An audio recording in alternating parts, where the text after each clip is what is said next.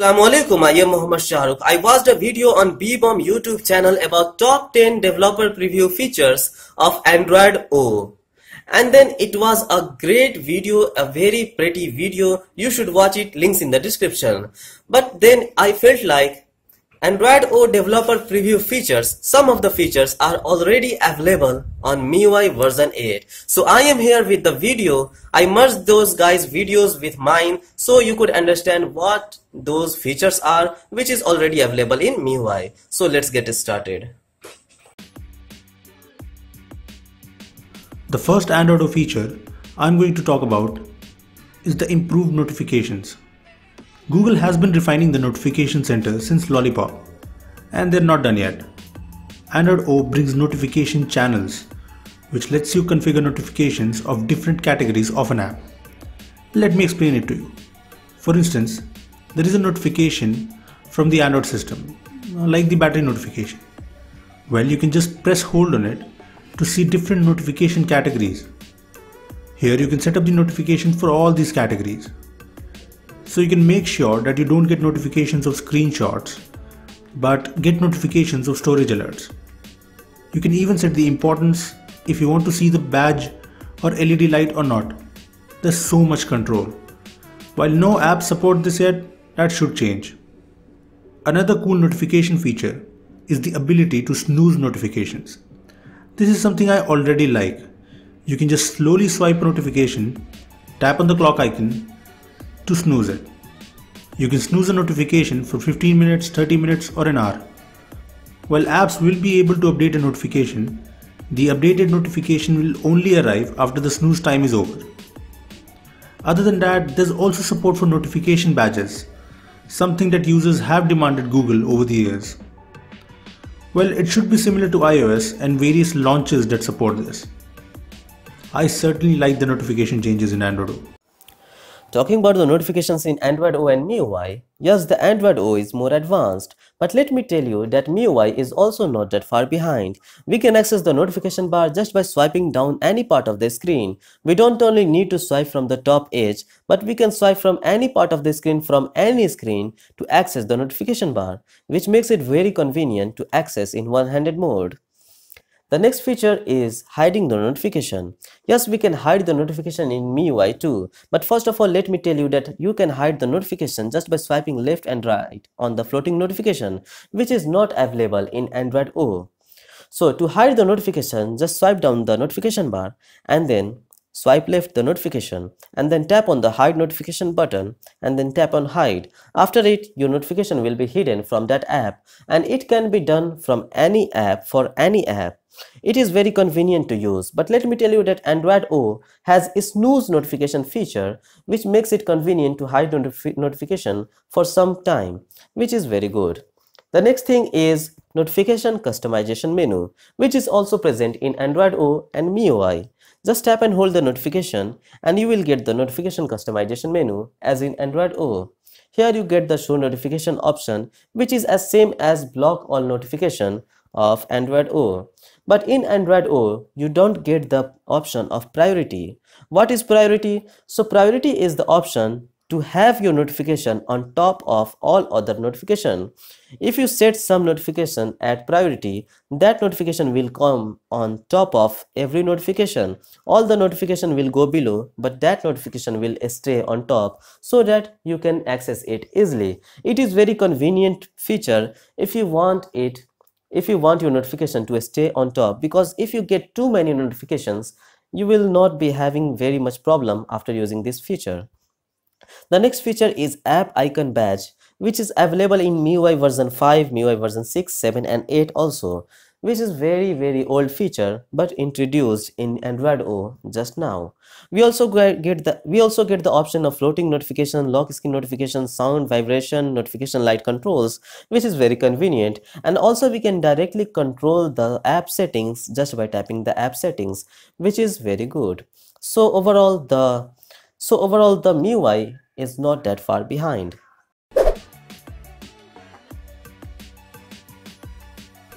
Like Nougat, Android O brings improvements to the quick settings. In Android O, tapping on the Wi-Fi or Bluetooth tiles in quick settings simply toggles the Wi-Fi or Bluetooth to on or off. However, you can still tap on the text under the icons to open the additional options. It saves a tap and I certainly like it more. Release. Yes, this option is also available in Miui. Just swipe down the notification, then swipe the toggles, and then tap the text below the Wi-Fi or the Bluetooth, and you will be having the quick settings, which is very convenient to use, which is a very great feature and very fast too.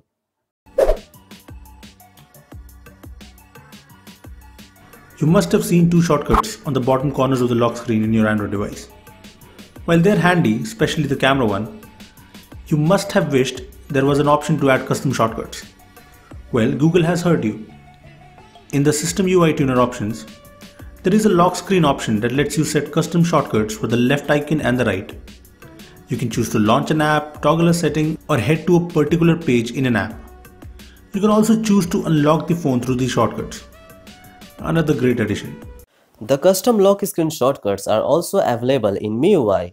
You can see that on my lock screen, swiping left leads you to the camera and swiping right leads you to the calendar. But we can change it. How?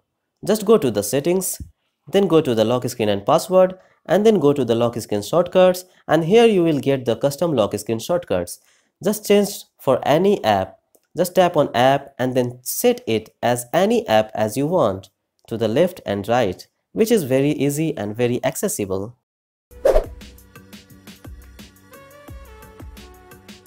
Yeah, we finally have some navigation bar customizations in Android O. It's not much, but it's there. In the System UI Tuner page, you can change the layout of the navigation bar to compact,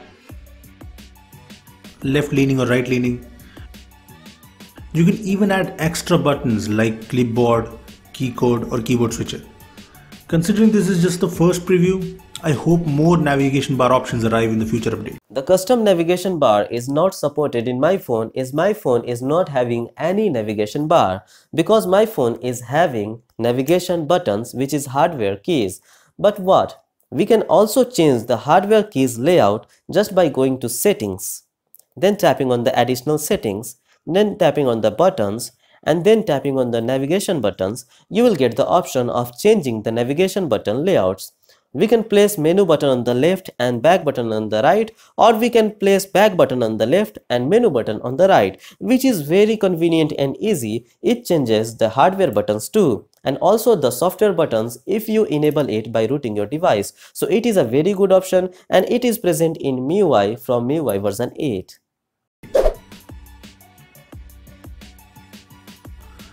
Android TVs have had support for a picture-in-picture mode, and it's finally coming to phones and tablets through Android O. So you will now be able to shrink an app to a floating window and multitask between other apps. In its current state, YouTube seems to support it, as it includes a toggle for allowing PIP. However, even with the toggle on, I couldn't get picture-in-picture to work on the YouTube app.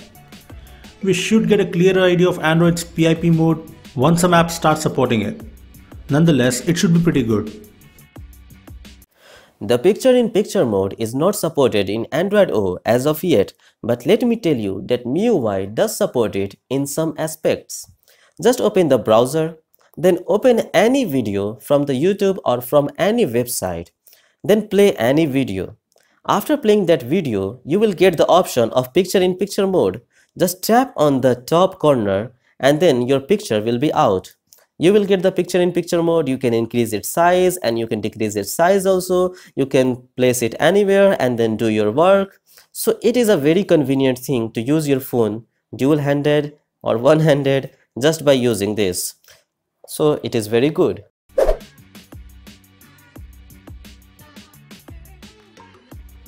Google has been trying to improve battery life on Android devices since Marshmallow, and the trend continues. In Android O, there is a high level of restrictions placed on app activities when the device is asleep. Background apps in Android O devices will only be able to ask for the location a few times in an hour. There will also be limitations when it comes to broadcasts and background services. There's a lot of technical jargon involved, but the bottom line is that Google is working even harder to extend your device's battery life. Yes, the battery saving feature is also present in Miui. which I think is more advanced than Android O. Just go to settings, then tap on the battery and performance, then tap on manage apps battery usage, and then you will get the option of power saving mode. This option, if you turn it on or off, it will restrict the background activities, and no apps will run in the background, and it will give you more battery. But also you can choose per app settings of their activity. Like each app can be used like a better camera. You can restrict its background, restrict background activity, Miui battery saver, and there are lots of options for each app. So it is a very convenient feature, and I think this feature is better than any other available today. Another change in Android O is the new redesigned settings page, which is an update or downgrade, you decide.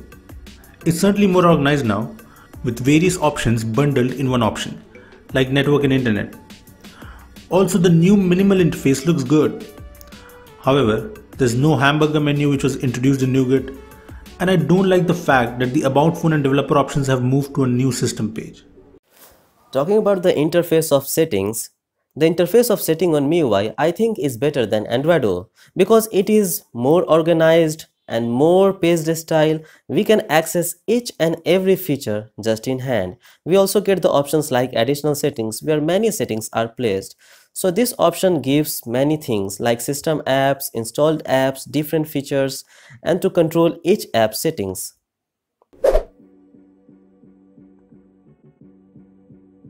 Android O brings adaptive icons, and while you can't see it in action in the first developer preview, it seems awesome. Adaptive icons, as the name suggests, are icons that will adapt to different home screen themes. So if you're using a theme with rounded icons, all apps with adaptive icons, which will easily switch over to a round shape. You must be wondering, where are the theming options? Well, they seem to be coming in the future. Adaptive icons also get spacing on their sides for animations. Looks cool, right? Yes, the incredible adaptive icons. Miui has it from long way before. Not only the icons are adaptive, but let me tell you, the notification bar of Miui is also adaptive, which changes according to the weather. Here you see the weather is 34 degrees. If I turn it on, you will see that the 34 degrees is the real weather as of now. The notification bar you see here is changes, the theme of it changes according to the weather. So if there is rain, you will see the rain in the notification bar, which is very good in terms of adaptive icons and adaptive notification bar. Also you will see here it is calendar, which is showing 25th date, and today is 25th of March, which is very good. Again, it is adaptive. The clock here you see, it is showing the time 1:14, as it is the time 1:14. So it is both adaptive and live icons. It also changes its color according to the themes. If you change the themes of any Miui, the icons will also be changed according to the theme. So the icons are adaptive and very good and beautiful. Guys, while Android O is having numerous of features, but Miui is also having those features and some features better than that. But let us see what happens next when Android O officially release. It is just a developer version, so we can expect more and more features to come out sooner or later. So stay tuned with my channel, do like, comment and subscribe. Thank you.